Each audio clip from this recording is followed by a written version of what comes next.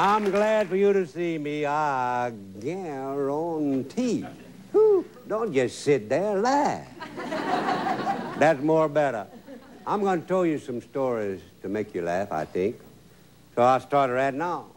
You know, this story would remind me about something I got to tell you about. And it just tickles me to death because it's supposed to be true. Down in Crowley, Louisiana, I got a friend that's got a big rice farm. And he raised cattle, too, down there. And one day he was in his house watching television for the midday news. And flap, flap, flap, flap, flap, somebody done knock on his door, you know. And he goes to the door, and there's one of them bureaucrats.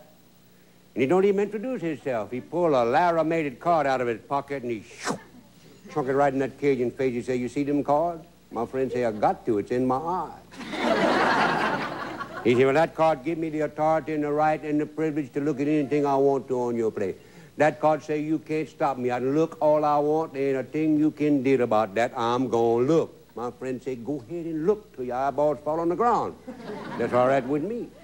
So he laughed, and my friend went back in to see the rest of the news. And after a while, he hear out there, "Help, help, won't you help me? Please help, help." Well, he run outside, and he go back of his barn where he got a big corral back there, and he got his prize Santa Gertrudis bull back there.